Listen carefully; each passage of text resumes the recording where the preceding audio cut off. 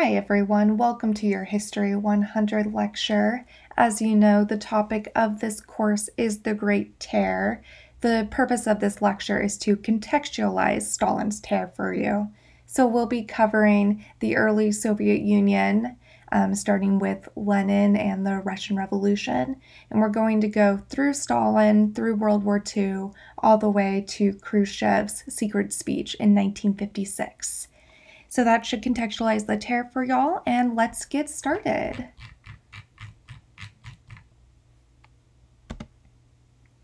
So, overwhelmed with internal turmoil, Russia withdrew from World War I in 1917 through the Treaty of Brest-Litovsk. From 1917 until 1922, Russia engaged in a civil war between various factions, including the Bolsheviks and the Mensheviks. Notably during the Civil War, Tsar Nicholas II, his wife, and their 5 children were murdered by communist revolutionaries.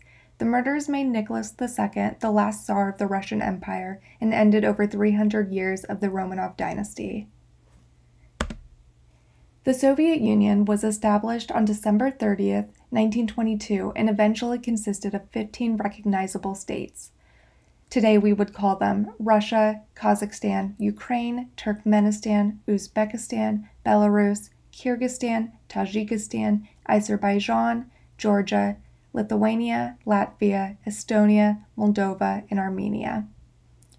In 1924, the leader of the Russian Revolution, also called the Bolshevik Revolution, Vladimir Lenin, died of a brain hemorrhage at the age of 54.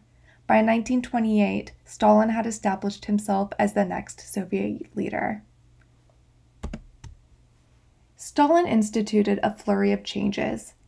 One of his first acts was to abolish Lenin's economic policy, NEP. His new policies can be placed into 3 primary categories: collectivization, industrialization, and cultural revolution. Stalin sought to convert the peasants that occupied rural regions into forced labor. Most peasants were farmers, and Stalin forced the peasants to collectivize their lands. Collectivization, like a collective or collection of people, forced independent landowners to consolidate their plots with those of surrounding landowners. These larger plots, called kolkhozes, became communal property and were intended to increase peasant productivity. By 1930, about 60% of peasants were part of the kolkhozes. Peasants who were wealthier and had more land than others were labeled as kulaks. Generally, kulaks were either killed, exiled in remote areas such as Siberia, or exiled locally. There were often government quotas on how many kulaks local party bosses should find, and the vast majority of peasants were very resistant to the idea of kulaks and collectivization itself.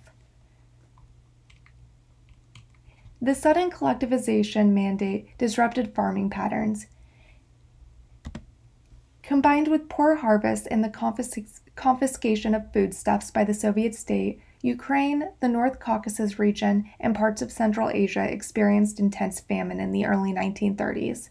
Among those who died from starvation are about 4 million Ukrainians and at least 1 million Kazakhs, though estimates differ among historians. Russia's defeat in the Russo-Japanese War in 1905 and their severely outdated technology in World War I made it undeniable that Russia, and later the Soviet Union, was behind much of the world in terms of modernization. In 1928, Stalin introduced the first 5-year plan to rapidly industrialize. He devoted significant resources toward transportation, electrical power, machinery, and the development of iron and steel. He set production quotas that equated to approximately 111% increase in coal production, a 200% increase in iron production, and a 335% increase in electrical power. Peasants struggling in rural areas migrated to the cities to fill new industrial jobs, doubling the urban population. Prominent historians considered the peasant class virtually destroyed by the early 1930s. Due to famine and numerous uprisings, there was a sense of panic in the Kremlin in 1932. On November 8th of that year, Stalin's wife is found dead is found after dying from suicide. Historians debate the effect this had on Stalin, but there is evidence that many of Stalin's decisions regarding, quote, the path to revolution, end quote, had already been made at the time of her death. There are not any records of other women in his life after, however. A lesser-known aspect of Stalin's first five-year plan was the emphasis on culture. The government funded a significant number of new buildings and art projects. New construction, for example, included the House of Government, which consisted of about 5,000 apartments where government employees in Moscow were required to live. Of course, for those at the top levels of the Kremlin, however. The apartments were meant to act as a prototype for the future of communist living. There was also a renewed importance of domesticity and the role of women in the home for both the House of Government and for civil society itself. In 1932, the first five-year plan was declared a success. It's worth noting that this is only 4 years into the first five-year plan. In January of 1934, Stalin convened the 17th Party Congress. There were speeches given by those who were formerly exiled, and they claimed they had been reborn. One exclaimed that if you feel it in your heart, your thoughts should merge with Comrade Stalin. Among those who gave speeches was Sergei Kirov. Kirov spent 5 years as the first secretary of the Azerbaijani Communist Party before moving to Leningrad to take a higher position. On December 1st, 1934, Kirov was shot and killed by 30-year-old Leonid Nikolaev. Kirov's death had a profound effect on government and is commonly cited as one of the triggers for the Great Terror. Immediately after, Stalin issued a decree asserting that all cases pertaining to terrorism must be closed within 10 days. Former Bolshevik officials Grigory Zinoviev and Lev Kamenev were arrested and tried for Kirov's murder in what became known as the Moscow show trials. Though they were not involved in Kirov's murder, they were forced to admit they had, quote, moral complicity, end quote. At first, they were found guilty and sentenced to 10 years. However, Zinoviev, Kamenev, and 14 other old Bolsheviks, quote unquote, were retried in 1936. Charges including forming a terrorist organization, espionage, and poisoning were all used to convict the 16 of them. They were found guilty and executed by firing squad immediately. In the late 1930s and during the period of the Great Terror, which we're now discussing, it's important to understand that Stalin was the party, and you don't question the party. If the party tells you you must confess, even if you didn't do what you're being accused of, refusing to confess would then be opposing the party. Police departments often received quotas, specific names, or specific groups to whom they should arrest. The more connected a person was, the more dangerous it was for them, mostly politically, of course. Men were imprisoned much more than women, and of course men were killed at much higher rates than women. Foreigners, or anyone who had an association with a foreign country, were also among the groups eventually targeted. These included, for example, persons of a nationality bordering the Russian Republic, or, for example, people who, we'll use Poland as an example. So people who had traveled to Poland previously, people who took Polish in college, or people who simply just lived close to the Polish border. After they were arrested, trials generally lasted 3 to 5 minutes. In Moscow, for example, those who were to be killed immediately were taken to one of 2 spots in the woods. Generally, family members were not informed of their loved one's murder.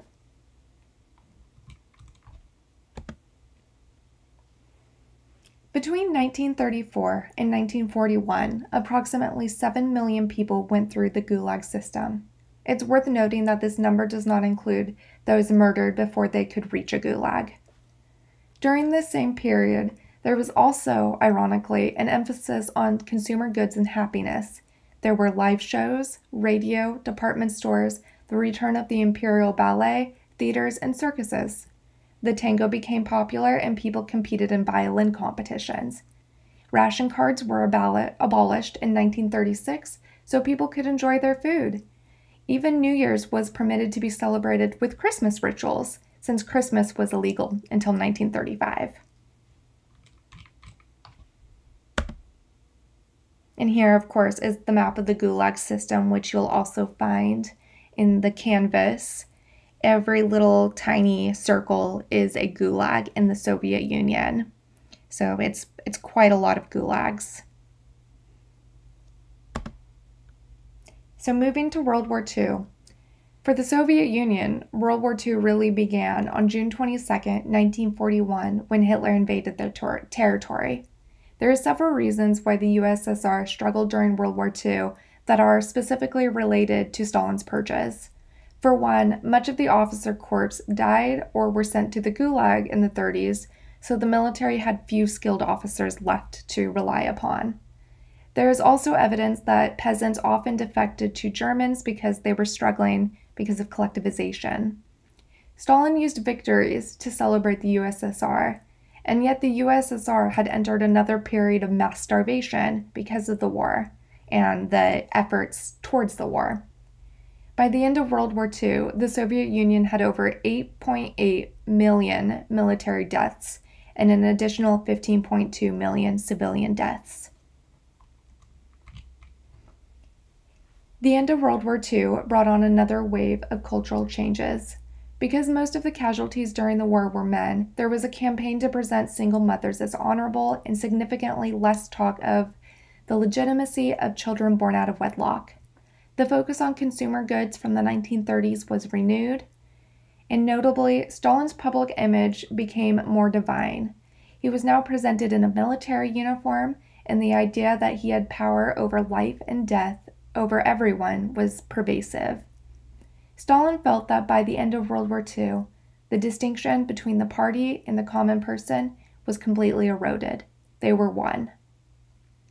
There was also a rise in anti-Semitism and distrust of those not ethnically Russian, even though Stalin was from Georgia. Men were arrested for displaying Jewish nationalism, for example. Many Soviet scientists were also not ethnically Russian, which fueled an already existing distrust of academia.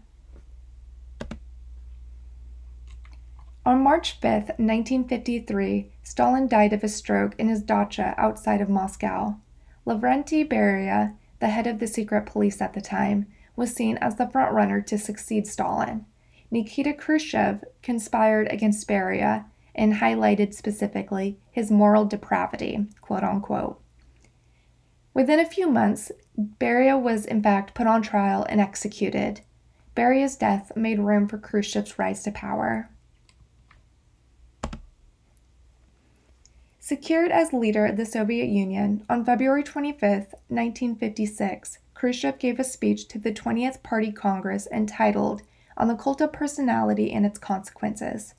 In what became known as the Secret Speech, Khrushchev condemned Stalin and the cult of personality he created. He accused Stalin of violating the tenets of Marxism-Leninism, decimating the army leadership, mass deportations of ethnic groups, and much more. This was also the first time the Soviet government publicly acknowledged the Gulag system. Though the speech was technically secret, its transcript was leaked to Western press quite quickly. It's worth noting that after Khrushchev's speech, national groups who were previously deported began to return to Soviet Russia in large numbers. New laws prescribed that you couldn't convict an individual based on their intent alone. Single-family homes began to replace high-rise apartments, and minor issues such as problems at work or with your supervisor, for example, were now to be solved by the individuals instead of the secret police. Alrighty, thank you everyone. Though it's impossible to cover everything, you should now have a basic understanding of the early years of the Soviet Union, the Stalin years, and some insight into Khrushchev's secret speech. If you have any questions, feel free to shoot me an email, or you can post on the discussion board. Take care.